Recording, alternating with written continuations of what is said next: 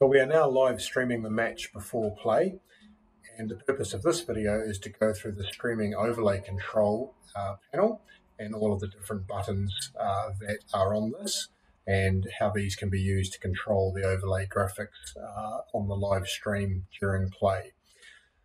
You can see here that I've switched to the match title full screen overlay, and this is useful at the start of the match to give a nice tidy start to the stream, and also to cover up things like players warming up on the field and umpires putting the stumps in and groundsmen taking the covers off and that sort of thing. So that's a good thing to use before play if you want to cover that up. When play does get closer, you can click on auto or auto with cards to come to reveal the video into the stream and the overlay graphics being displayed. Just to explain what we mean by auto and auto with cards.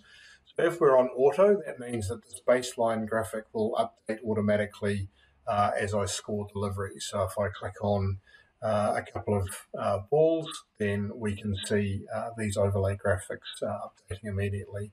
And hide the stream output to show the bowler's figures in behind there.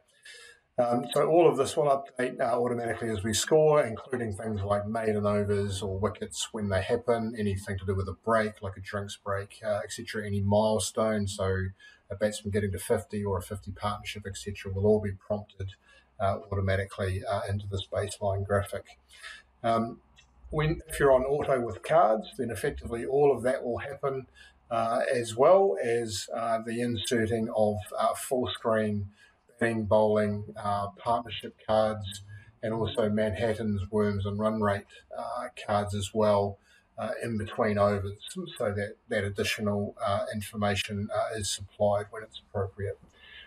We recommend that for the first few overs of a game, just using the auto function, because obviously until there are a few runs or a few wickets or a few overs have happened, then the auto with cards option isn't quite as appropriate because there haven't been any wickets, so there's no partnership, no extra partnerships other than the opening partnership, for example. So yeah, we use auto to start with and then switch to auto with cards after a few overs or a few wickets have fallen. So we can now carry on scoring and again just showing the update and just to talk through some of these other ones. So yeah, so if I had a maiden or a wicket maiden or a dismissal, all of these things would light up as appropriate, and clicking on them gives the ability to play those things manually. If you're on auto or auto with cards, they will occur. So we'll come through to the second over, and for example, if I very quickly score a maiden over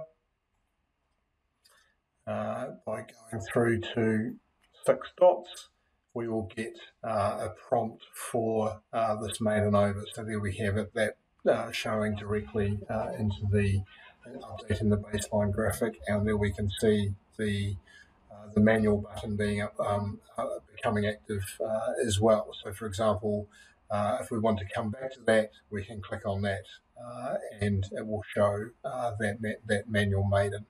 And then we can come back to auto or auto with cards. Likewise, if I do a boundary 4, if I show the stream output first and do a boundary 4, and this will be covered in another video as well, then this will show the automatic replay, so you can see the instant replay has become inactive, and the replay of that previous delivery will play into the stream.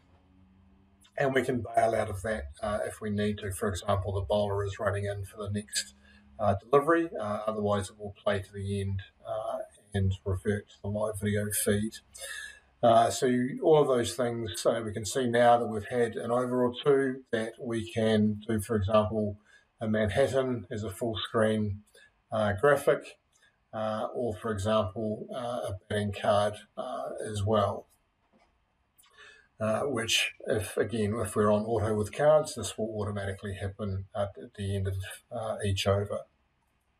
If I come back to auto to get back to that normal main screen, Then if we scroll down further, then we can also do things like batsman stats, so we can show a bit more information about each batsman or each bowler, and we can click on the drop down to show the alternative player if we want to. So going back to Thompson for their first over.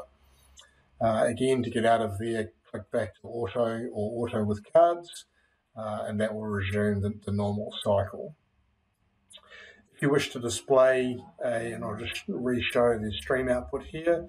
So if you wish to display a sponsor ad or a club ad of some description, you can select this from the image or video drop-down menus and click show. So this has all been preloaded into the media folder. Then I can show an ad. So here's one from Cricket Island. So click on show, and that will show that into the stream. Or alternatively, I can then come back to auto just for cleanliness, and then I can also pick a video, so a Turkish Airlines one, and show that into the stream as well. And that will have audio with it. If there is audio on the advert, that will play into the stream with audio. And again, if I need to get out of that for any reason, for example, the bowler is about to bowl the next delivery, I can click on stop and revert to the live video feed. At the bottom, we have the ability to show some custom messages. Single messages will use the baseline graphic, or the full screen will create one that is full screen. And we can type in anything that we want into here. Bearing in mind that things like play resumption, say after a break, is all now done through the scoring process. But for example, you could do something like match reduced to 40 overs after a rain break and show that message into the baseline graphic at this point if that's needed. Or we could do that is, for example, a double message. Let me change that and go to show message. And that will show that in a double message full screen. There are other functions in here, for example, the instant replays and slow motion replays. So these are the same buttons as here.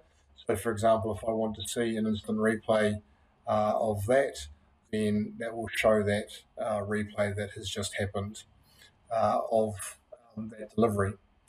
Not bad timing for that one. And again, we can bail out of that or let that run to the end, and it will naturally return to the live video.